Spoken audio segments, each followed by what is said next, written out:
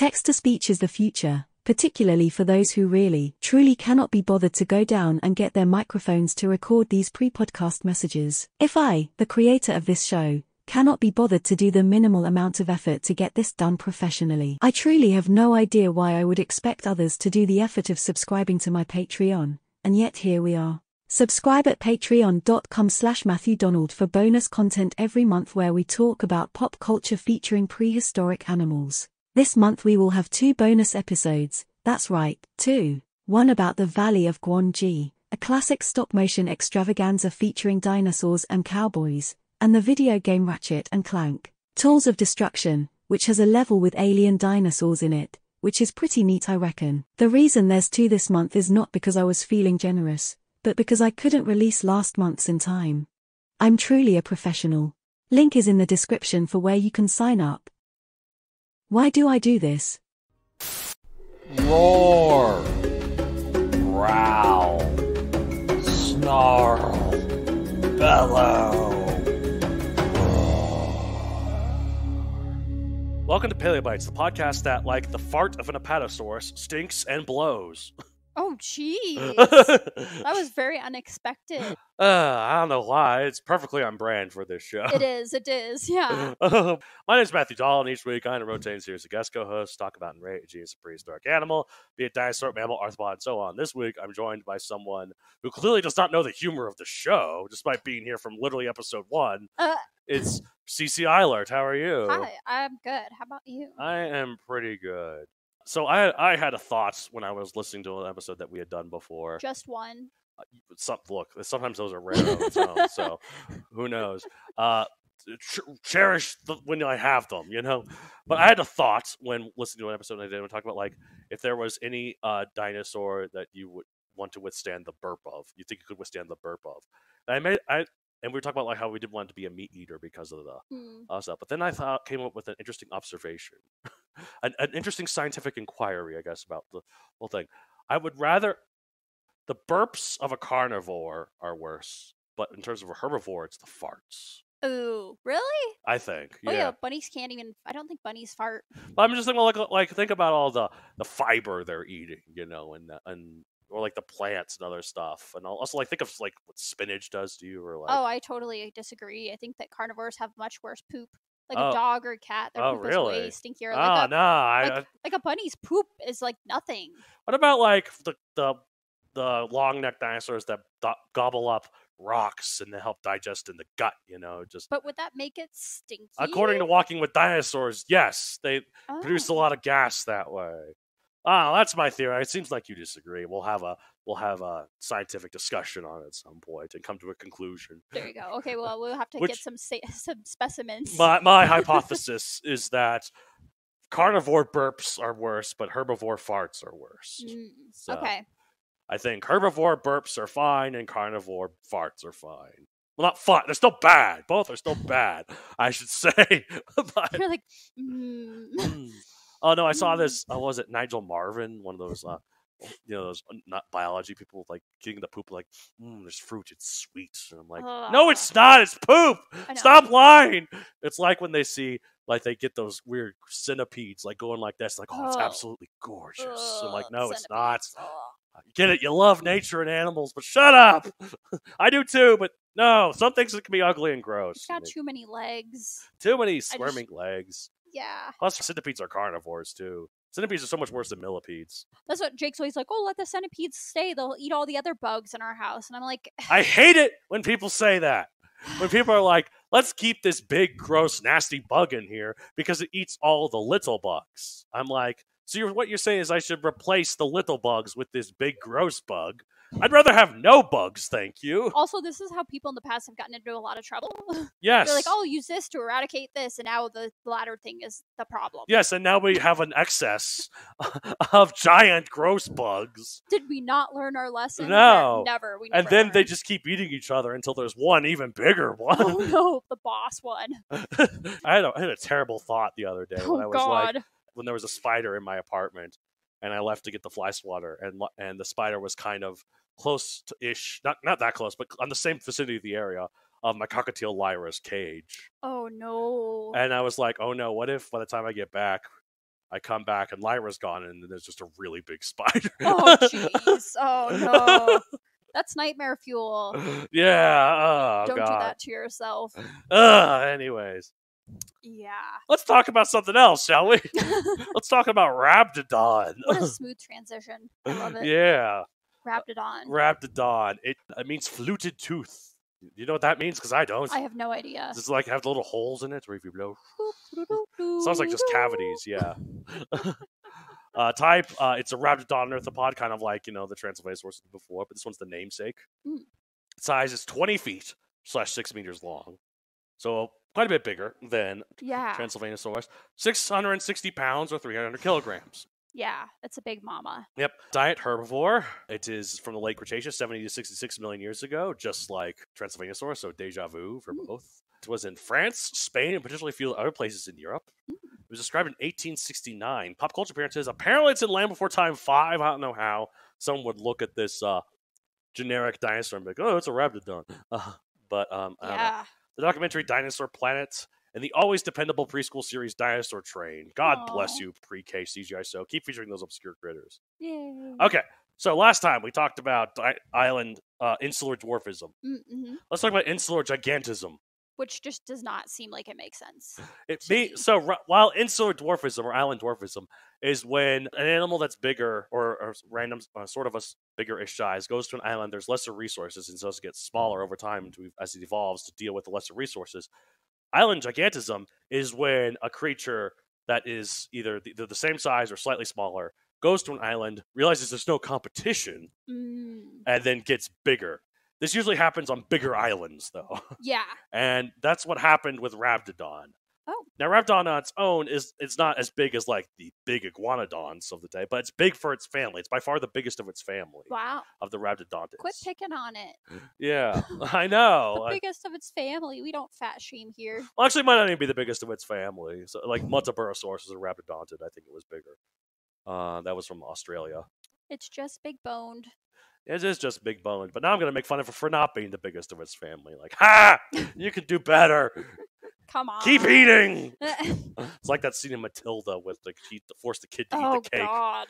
That's like childhood trauma for sure right there. It wasn't as bad for me as the closet full of nails. Yeah. That's the part that scared me the most. I think the food freaked me out more, for sure. But do you know that movie was directed by Danny DeVito? Was it really? Yeah. Interesting. Okay. So, yeah. An easy detail to It's one of those movies that I loved as a kid. I loved it so much. Like, oh, what a whimsical, light children's movie. And then I got older. I was like, why did I watch this? Oh, it's pretty, messed up, for sure. It's like, what is wrong with people? I know sometimes people think that modern-day movies are a bit too sanitized. But I say, you know what? Good. Yeah, that's the debate, right? Yeah, kids don't need that. Sometimes kids should be a little scared, I guess, in a healthy way. Yeah. But I don't know. Anyways, you got a lot to say on this one, so. Oh gosh, yeah. I've got an entire. Mainly about the discoverer, I guess, because So there wasn't a ton to say about it. It was one of the keystone prey species in Europe, which, as I have to do in every episode, bring it around to a bunny. Of course it did. Look. It's way bigger than even your famous Neurolagus rex. Yes. But pretty big for a prey animal. Oh yeah. Well, it's bigger than a cow, but it's pretty big and it has to deal with a lot of predators like Varioiraptor and Pyroraptor and Tarascosaurus and other creatures that I'm sure you've heard of and are well aware of. Yeah, I'm an expert on all of those. Yeah. Yep. There's crocodiles like Allodompasuchus. Yeah. That was fun because that one was mentioned in Dinosaur Planet, and that was narrated by Christian Slater. Oh, that's cool. And he's the way he says Allodompasuchus is very cool. So. They do call this one Iguanodon in that rather than Rhabdodon, but it's pretty much a Rhabdodon because Iguanodon was not this late in the Cretaceous period. How dare they? I know, how dare they indeed. Well, speaking of pronunciations, I had to look up the pronunciation of the island it lives on. Oh, yes. Hateg?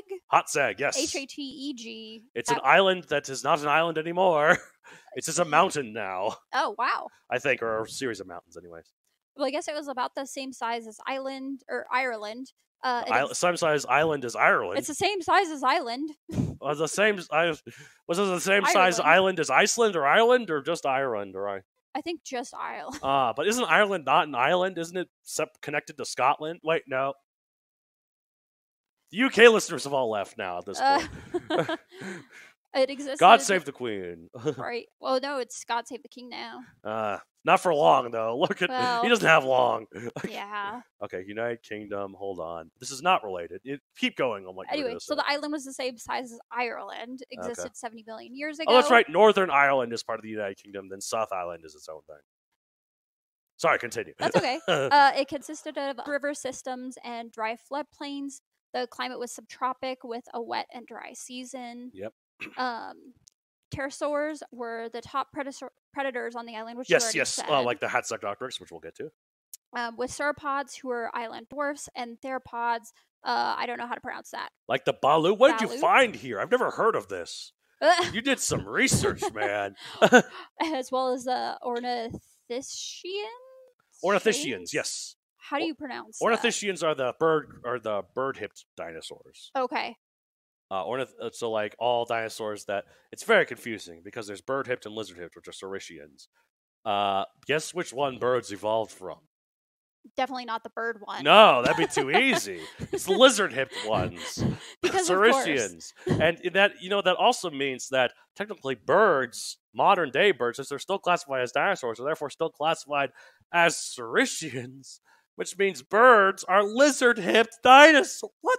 Ah! I love it, actually. No, I hate it. I'm glad you like it. You embracing the chaos. Yeah. Yeah, sometimes I can be a creator of chaos, so yeah, it makes sense. I'm not gonna lie though, like I really went off on it was discovered some barren that you have a hole. Yeah, this was like a whole black hole that I just went into. Let's hear it. It was discovered by Baron Franz Nopschka, von Felso, and I cannot pronounce his last name. It's Shiraz. Franz Nopschka von Shiraz. Yes. A Hungarian aristocrat who is credited as one of the pioneering scientists of paleobiology. I thought you could say the pioneering scientist of paleobites at first. I could have. And who has first described the theory of insular dwarfism, which we talked about. Yeah, yes. Wow. He was born in 1877 in what is now Transylvania, Romania. A good year, 1877. That was the year that marks the 100-year anniversary, but the other direction of when Star Wars came out. I was going to say, did they make a good vintage of wine in 1877? Oh, they probably did. Yeah. Probably still drink it now. That costs like $1,000 just to pour it. Yeah, probably. Cheval Blanc. So at the time, that was part of Hungary and was part of, actually, France was part of the Hungarian Parliament. There's nothing I love more than late 19th century and early 20th century European politics. It was a mess. I mean, this guy just got all over the place, but it looks like his sister, Ilona, discovered dinosaur bones on their estate in 1895. Nice.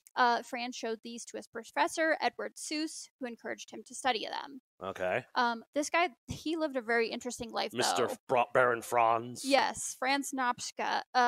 He once was held hostage while on an expedition. What? It's like, you give us your dinosaur bones, or we'll take your wife. I guess he didn't want the bones. He wanted 10,000 Turkish pounds for his release. I mean, look, that's probably more valuable, as much as I love dinosaurs. Yeah. And then, while on a mission for the Austro-Hungarian government, the old Austro-Hungarian Empire collapsed in World War I with the Central Powers. So I guess Franz was the first documented plane hijacker. What? Yeah, during the First World War. It resulted in him being stripped of his entire estate and all his possessions. Including all of his fossils. Oh, not the fossils. Not the fossils! Not the Rhabdodons! I guess to try to cover for his debts, he sold his entire fossil collection to the National History Museum of London, which is impressive. They didn't actually steal something. They actually bought something. Wow, that is impressive. Well, it's from a fellow European country, so true. It's not colonial, so... I guess after that, he began to struggle with illness, and in the end, he first shot his partner, a man named... Oh, wow, I said his wife earlier, but no, he was... Bayazid Almesdota. Okay. Yes. France was LGBTQ plus. Nice. I said his wife, and I was misinformed. That was me falling victim to heteronormative standards. I apologize. But you learn and you do I better. did learn, yes. After he slipped sleeping powder into Dota's tea, saying in his suicide note that he didn't want to leave him penniless and sick, which is why he poisoned him. Okay, look, if you're gonna kill yourself, don't bring other people down. Yeah, kind of. I don't like this Franz guy anymore. He lived a life, Matt. He lived a life. He wrote a suicide note explaining his nervous breakdown and reasoning for his decision, and turned the gun on himself. Oh God! Wait, so he shot? He poisoned his partner, but shot himself. From what I understand, being poisoned, depending on what you're being poisoned with, can be a very miserable way to die. Yeah, do it the other way around. Okay, look, I'm not advocating not kill your partner. For killing your partner yourself. But if you must kill your partner and yourself, give your partner the quicker death. Yeah. Because they're not the ones asking for this. Yeah, that's true. I mean, maybe he just went to sleep. Maybe Dota just went to sleep. Yeah, like... Yeah. It's your choice, so you have to deal with the pain. Also, like, maybe don't murder people at all. Yeah, that's probably good too. Hot take here from Paleobites, but don't murder people. We're not a pro-murder podcast. No, although I'm a huge true crime fan, like, do not create more true crime. but do in a way so I can listen to more content for my podcast. Yeah. I mean, you can just do a fresh take on an old story. You know, that is true. Well, there's only so many ways you can talk about Jack the Ripper. Yeah, that's true. All right, anyways, sorry, continue. Oh, no, you're good. During his life, he fell in love with all things Albanian, going so far as to write in his diary that he would one day be the king of the country. Look, sometimes having goals is a good thing, but as long as they're attainable. He's just all over the place, and I kind of love it. Like, I'm here for it. If I said I want to be the king of Italy now, would you believe me? I could do it? No, I couldn't. Why? No. I would think you're a weirdo. Well, thank you. Yeah. You don't think that already? That's already really... I would think you're even more of a weirdo. Cool. Pretty cool. He was the first to put, like, flesh onto bones, so to speak, of dinosaurs. Ooh. The whole, skin wrapping thing, like, what was it called? What is it called? Something wrapping. Shrink wrapping. Mm-mm. The whole shrink wrapping thing we can blame on him. I don't know. I mean, at least he was putting some flesh on. Yeah. We don't know exactly how much. Yeah, it could have been a lot of flesh. Could have been a big, beefy boy. Yeah. I guess while other people were still, like, assembling bones, he was examining physiology and conceptualizing behavior, which was just light years ahead of other people. He was known as the father of paleobiology, which we mentioned at the beginning. Once again, I thought you were going to say the father of paleobites. Paleobites, the father of paleobites. That's me, damn it. He's not going to take the title of King of Albania and creator of this podcast. Matt Donald, the all-father of paleobites. Yes, that's me, the Odin of paleobites. All right, continue.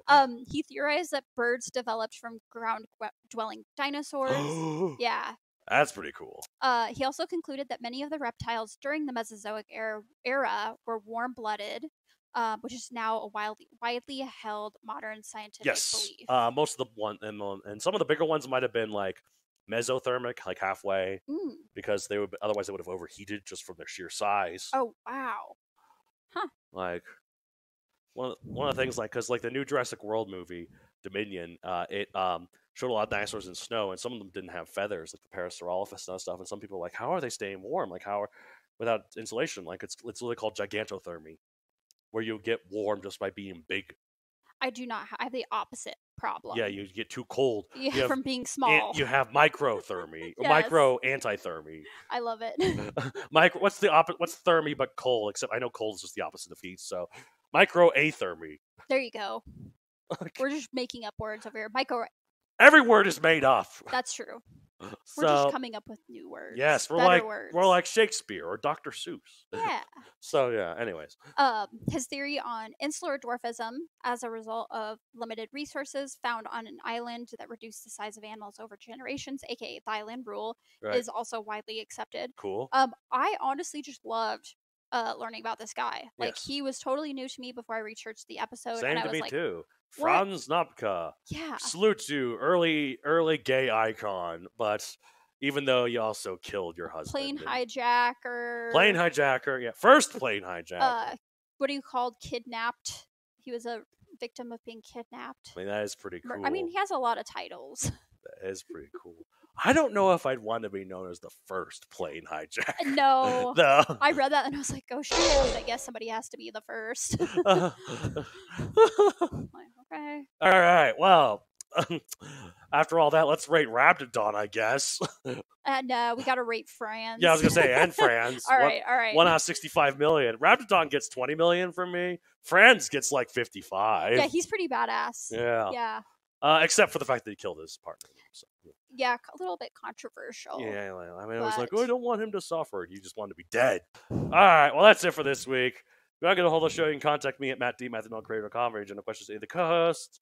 You can find me on social media at Matthew Don Creator on Facebook, and MatthewDon64 on Twitter, and MatthewDon64 on Instagram. You can also find me at Paleobites, at Paleobites Pod on Twitter, and Paleobites Podcast on Instagram, and Paleobites Podcast at gmail.com for email. So I'm getting better at it, I think. You'll get there. One of these days.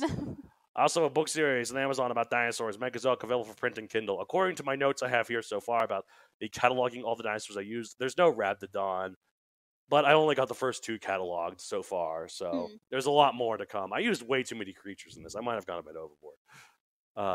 You know what a Lythronax is? Absolutely not. Do you know what a Lusotitan is? You probably could read the entire list. Do you know what a Volcanodon is? You got me. Sebecus, Tyrannotitan, Cryolophosaurus, Gorgosaurus. Yeah, I'll just stop you when we get to one that I know. Irritator. Oh yeah, I've heard of that one before. Oh yeah, Astrodon. No. Sylvisaurus. Argentinosaurus. Maybe. Yeah, I think I've told you about that one before. Alphadon. Mm-mm. Triceratops. I mean, come on. Microraptor. That's the one. That's the Hey. one with the goth chick. Yeah. I'm like, that one rings a bell. Yeah. Suchomimus. Yep. What? You know Suchomimus? Yeah. I've heard of that before. I'm so proud. Aw. Thanks. All right. Well, that's it for this week. It's at the end of every episode of Paleobites. Cici, no Suchomimus. Rejoice. Whee! All right.